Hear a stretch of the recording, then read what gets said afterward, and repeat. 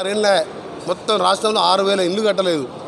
ఇవన్నీ కూడా బుద్ధి చెప్పి వచ్చే 4 ఏళ్ళు కనీసం మర్యాదగా ఉండి పేదలకు న్యాయం చేయాలంటే కాంగ్రెస్ పార్టీ అభ్యర్థిని గెలిస్తే ఆయన కూడా ఒళ్ళు దగ్గర పెట్టుకొని పనిచేస్తాడు. ముఖ్యంగా మైనార్టీ సోదరులు కూడా ఆలోచించాలి.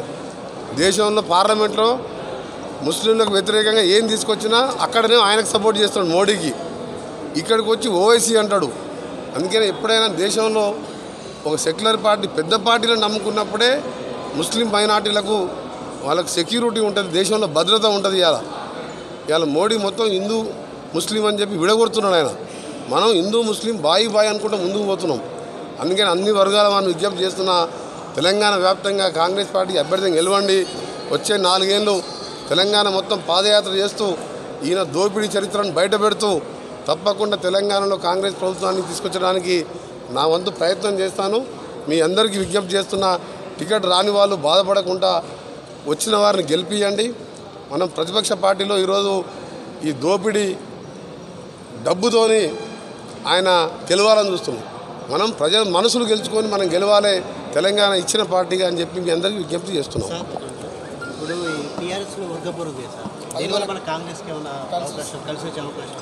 టీఆర్ఎస్లో 14 గ్రూపులు ఉన్నా మేము డిపెండ్ అయింది కాంగ్రెస్ పార్టీ క్యాడర్ మీద. కాంగ్రెస్ పార్టీని తక్కువ అంచనా వేయలేమని చెప్పి మన కేటీఆరే ఒప్పుకున్నాడు. ఎందుకంటే వాళ్ళ బిడ్డనే ఓడగొట్టిన ప్రజలు. అందుకని ఎన్నికల్లో ఎప్పుడు ఏం జరుగుతుందో తెలియదు. కానీ ప్రజలు మాత్రం ఈసారి రెండోసారి అధికారంలో తేలేకపోయినందుకు ఆయన కళ్ళబొల్లి స్కీములు పెట్టిండు. ఇలా షాదీ ముబారక్ కళ్యాణ లక్ష్మి కూడా డబ్బులు లేక బంద్ అయిపోయినాయి.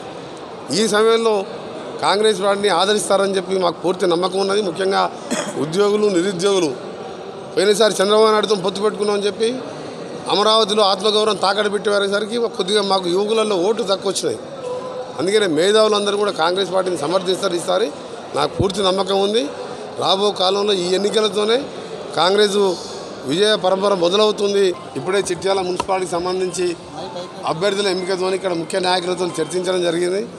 తెలంగాణలోని అన్ని మున్సిపాలిటీ ప్రజలందరికీ విజ్ఞప్తి చేస్తున్నా, భువనగిరి పార్లమెంట్ పరిధిలోని మున్సిపాలిటీలోని ప్రజలకు ప్రత్యేకంగా విజ్ఞప్తి. ఎంపీగా కేంద్ర ప్రభుత్వం ద్వారా నిధులు తీసుకొచ్చి అన్ని మున్సిపాలిటీని అభివృద్ధి చేసే బాధ్యత నాదని చెప్పి, అలాగే ఈ ప్రభుత్వాన్ని ప్రశ్నించే గొంతులు ఉండాలి. ఇలా ఎమ్మెల్యేలు కానీ ఎంపీలు కానీ మాట్లాడలేని పరిస్థితి, కనీసం అపాయింట్మెంట్ లేని పరిస్థితి. ఈ సందర్భంలో ఏ విధంగా నన్ను ఎంపీగా గెలిపించిందో ఈ ఎన్నికల్లో కూడా కాంగ్రెస్ పార్టీ అభ్యర్థులను గెలిపించండి. ప్రశ్నించే గొంతులు ఉన్నప్పుడే ఈ నియంతకు చెక్ పెట్టినట్టు అవుతుంది. ఎందుకంటే కనీసం ఇప్పుడున్న ఎమ్మెల్యేలకు 3 కోట్ల రూపాయలు ఎమ్మెల్యే నిధులు కూడా తీసేసిండు.